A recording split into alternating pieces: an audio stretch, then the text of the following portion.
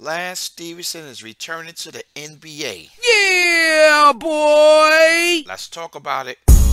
You are listening to Basketball Talk with Independent Rob, a podcast that gives you the latest basketball news, interviews, topics, and much more. So without further ado, put your hands together.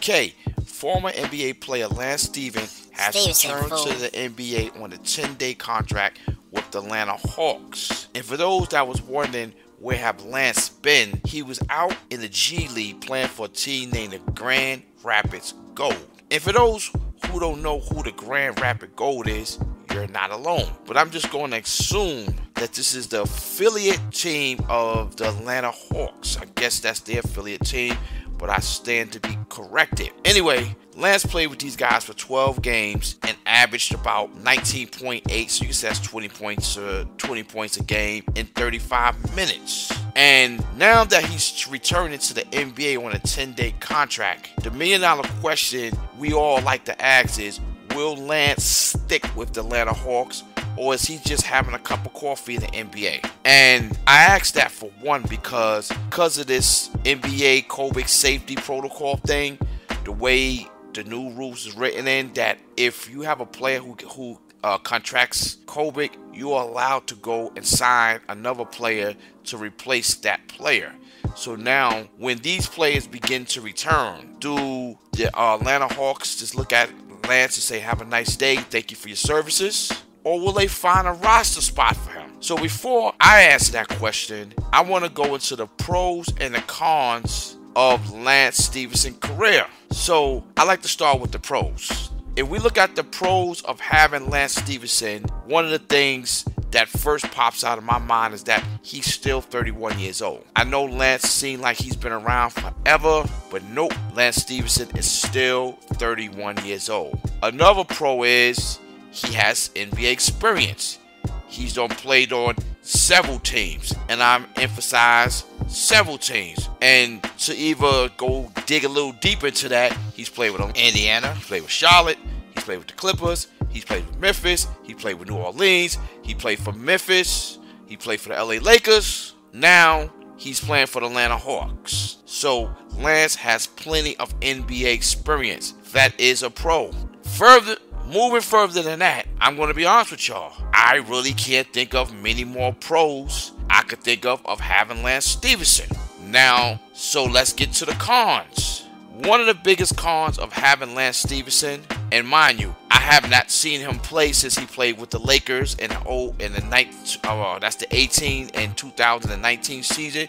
So what I'm about to say strictly comes from that. One of the biggest cons of having Lance Stephenson is he does not do nothing particularly excellent. He has no specialty is what I'm saying. He's not a great shooter. He's not a great defender.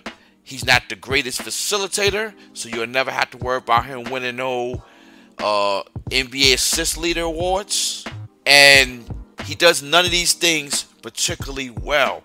He does things good, but Lance Stephenson does not have no specialty.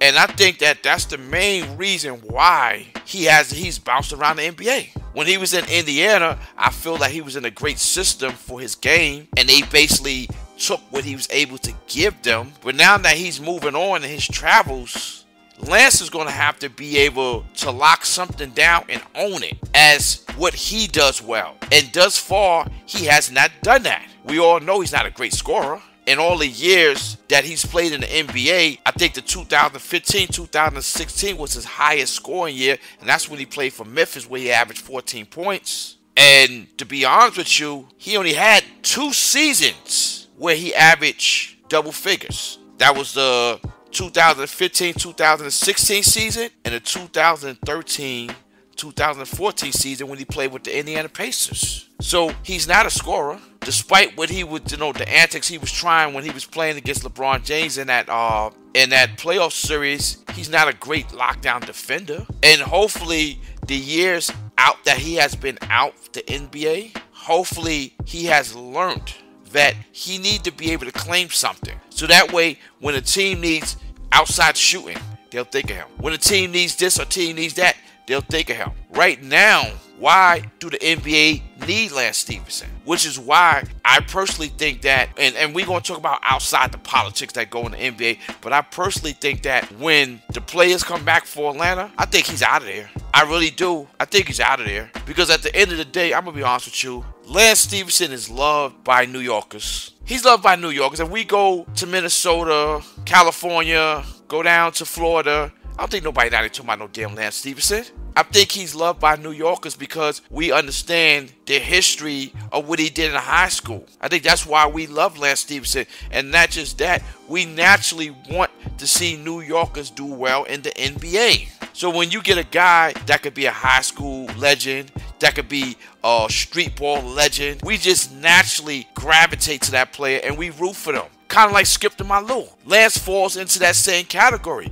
But like, let's face it. Here's a guy that came in 2010 to 2011, averaged 3 points. Went down to 2.5, 8.8, 13.8, 8.2, 4.7, 14.2, 9.7, 3.5, 7.2, 9.2, 7.9, and have a career average of 8.6. Anybody anywhere else we would not be talking about. So when the news came out that Lance Stephenson was returning to the NBA, trust me, a lot of people got excited, especially people from Brooklyn. In Brooklyn, I am not shitting on one of your folk heroes. I'm just keeping it real. Lance Stevens is loved because he's from the city. He's from the city of New York. So when you ask me, will he stick with the Atlanta Hawks? No, he's having a cup of coffee. If he gets to the game, New Yorkers better appreciate whatever he do or whatever he gives us. Because this may be the last time we see this man. Lance Stephenson, I wish you luck. I am a fellow New Yorker. I hope you make the best of your 10-day contract. Because I know damn well you don't want to be down there playing at this G League. But you're going to have to find something or figure out what can you own. I want to see improvements. I don't usually watch the Atlanta Hawks until they play a team that I want to see. But now I'm going to keep my eye on him for the next 10 days because I know he has to get in the game, and I want to see if there been an improvement. Have you worked on your jump shot? What about your defense? Have you became a better facilitator? What about your personality?